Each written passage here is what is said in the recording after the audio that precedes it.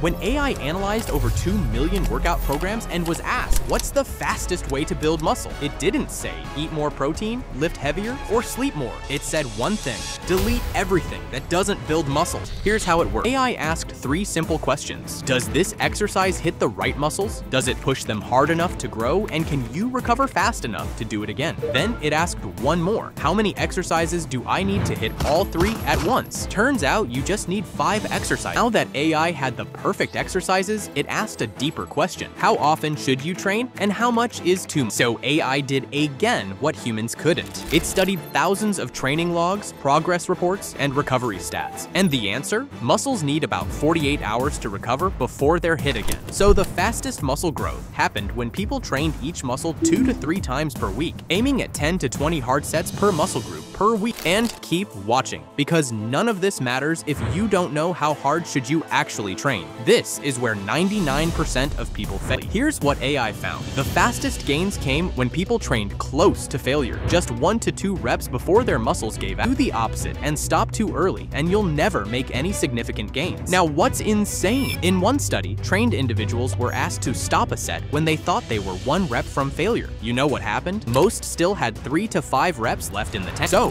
remember, your brain will quit long before your muscles do. So when it starts to burn, don't stop. Then AI saw something amazing. 2 people could do the exact same workout, same weight, reps, and sets, but one would grow and the other wouldn't. Because it came down to one thing: rest timing. How long you rest controls how strong you are for the next set, and that strength is what tells your muscles grow. Data showed the best rest time was 60 to 120 seconds between sets. If you rest less than that, you don't fully recover. You'll lift less and do fewer reps. But if you rest too long, your muscles cool down and they stop feeling under attack. In both cases, this means you'll build muscles significantly slower. Now, if you do it correctly and focus on your rest time, you will have much faster muscle growth without wasting a single rep or set. But what about rest between exercises? Here's the simple rule. If the next exercise is big and heavy, like deadlifts after squats, rest 2 to 3 minutes. If it's a smaller isolation move, like curls or lateral raises, rest 1 to 2 minutes. This gives your body enough time to recover without losing momentum. Now, here comes the question: how heavy should you lift to build muscle? AI finally busted one of the biggest myths in fitness industry, that you need to lift super heavy to get results. What actually matters more is how you control the weight. Let me explain. When you lift weights, every rep you do has 2 parts: the concentric phase, when you lift the weight up, and the eccentric phase, when you lower it back down. AI found that the eccentric phase is where most muscle growth happens, but only if you slow it down. When you take about 2 to 3 seconds to lower the weight, your muscles stay under tension longer, and that tension is what tells your body, build more muscle here. Then, when you lift the weight up again, be explosive, but still in control. Your mission is to have a perfect form every rep, because even slight breaks in form, like rushing the rep, shortening the range of motion, or twisting your body, reduce muscle growth by over 20%. The truth is, muscles simply don't care how much you lift. They care how much tension you put them under, and how precise you are. Get this right, and you'll build more muscle with less weight while avoiding the injuries that stop 99% of lifters. Now, are you ready for the biggest mistake you can possibly make when building muscle? That is, doing the same workout over and over again. This is where AI saw muscle growth stop completely. So the only way to fix it, your workout must get harder every week. This is called progressive overload. Think of it like leveling up in a video game. If the enemy stays the same, you don't need better skills. But if the enemy gets stronger, you have to grow too, or you lose. This is how it works. Step 1,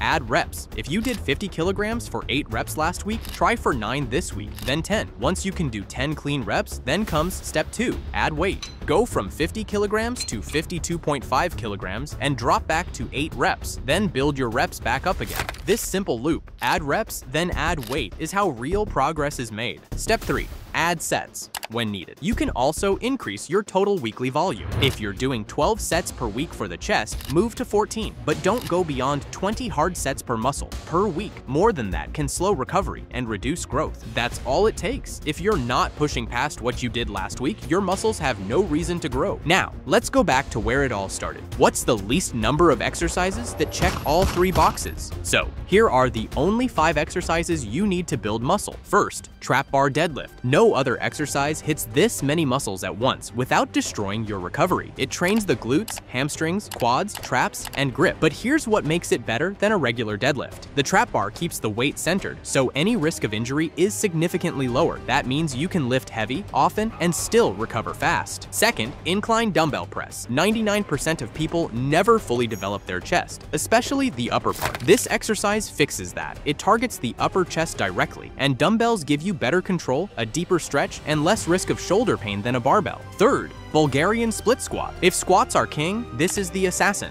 Why? Because it trains each leg individually, which means no cheating and no imbalances. It targets your quads, glutes, hamstrings, and even your core. And because it's so demanding, you can build serious muscle with just the dumbbells. Fourth, weighted chin-up. This is the best exercise for your upper body, no question. It builds your lats, biceps, rear delts, forearms, and grip all at once. The muscle activation is on another level. It easily beats any machine or rows, and when the weight gets easy, you don't change the exercise, you just add more. And the fifth exercise is standing dumbbell overhead press. This is how you build strong, wide shoulders. It hits your front delts, side delts, triceps, and traps really hard. Also, the dumbbells move naturally with your shoulder, so there's almost zero risk of injury. Unlike machines or seated presses, this variation forces your shoulders to do all the work, no support and no shortcuts. That's why it builds size fast. Now that you have everything, let me actually show you what AI said is the best workout program you can follow. As you can see on the screen, we have 3 different types of workouts for each day of the week, with planned rest days. If you want, take a quick pause and screenshot it to have it later. Then what is also important to remember is these 5 rules, because without them, everything else is useless. Did you know that every time you go into the gym, you risk losing $70,000? Click on the video to see how.